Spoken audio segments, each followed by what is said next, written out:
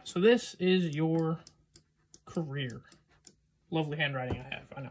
So currently you are here. Either you just started out or you've been doing this for like 3 to 5 years, so relatively new, and you want to be way up here with Justin Bieber, Drake, The Weeknd, you know, all those big artists we all look up to. Now, most artists focus on just getting famous, which of course is not bad for your career at all. That would obviously be amazing. And if it does happen, great. Now, if that doesn't happen relatively quickly in your career, then you're more than likely left off in a situation where you're not making any money off your music, which is why I recommend to all the other artists that I work with to build income streams outside of streaming platforms. We all know that music is a commodity.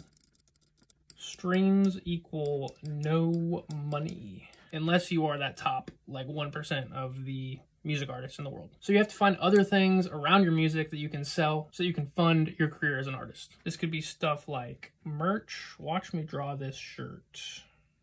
Exclusive content behind a paywall. Basically anything that can provide value to your fans. And so it's pretty basic math. If you have 500 fans that are willing to spend $100 with you over the course of a year, that's 50K.